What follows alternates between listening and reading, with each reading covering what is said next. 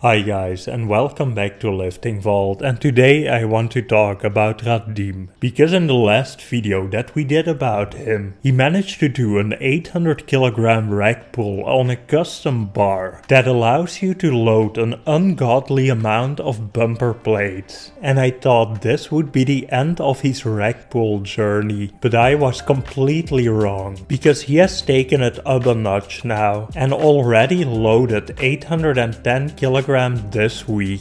And I don't know where his limit is, but I doubt this is it. So tune in next time to find out what will break first. The bar that is already excessively bending or his spine. Thanks for watching everyone. That was it for today's video. I hope you enjoyed it. And if you did, don't forget to like and subscribe and check out one of the suggested videos displayed on the screen right now.